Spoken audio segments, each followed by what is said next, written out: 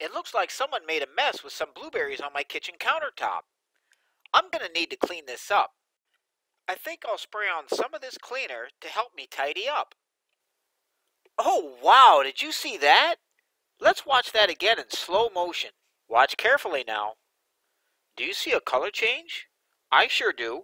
When I spray the cleaner onto the blueberry residue, I see a color change from red-purple to blue. What do you think's going on here? Well, scientists have learned that blueberries contain pigments called anthocyanins. And anthocyanins change color when exposed to chemical compounds known as acids and bases. Anthocyanins change to reddish colors when exposed to acid, but to bluish color when exposed to base. Let's explore this a little further by observing how the blueberry residue changes color when exposed to various acids and bases. To prepare for some tests, I'll collect some blueberry residue by shaking up some frozen blueberries inside these two disposable bowls. Now we can try adding various household items that contain acids and bases to see what happens. Let's first add some pure water.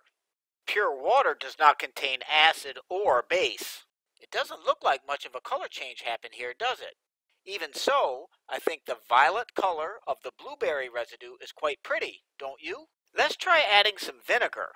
We'll keep our blueberry residue treated with water nearby for the purpose of comparison. Hey, it looks like I saw a color shift to red, did you? I guess that means vinegar contains acid. This time I'm going to add some household ammonia.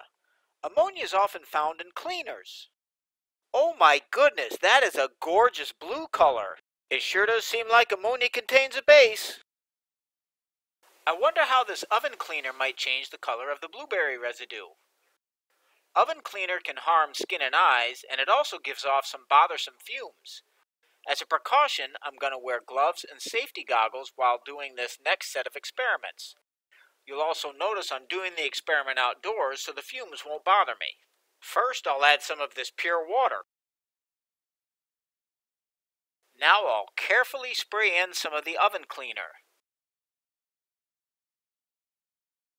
Wow, that color looks a bit green to me. Does it look green to you? This actually makes sense because anthocyanins are known to change to a green color when exposed to very strong bases. An oven cleaner does contain a very strong base. Here are some other color changes I observed when I tested this experiment with other things I found around the home. If you get an adult to help you, you can try some of these experiments out on your own. I tested things like baking soda and a carbonated lemon-lime beverage. The yellowish color resulted when I sprayed the blueberry residue with a lot of oven cleaner and let it sit for about 5 minutes. You know, anthocyanins sure do make a lot of beautiful colors. Happy experimenting!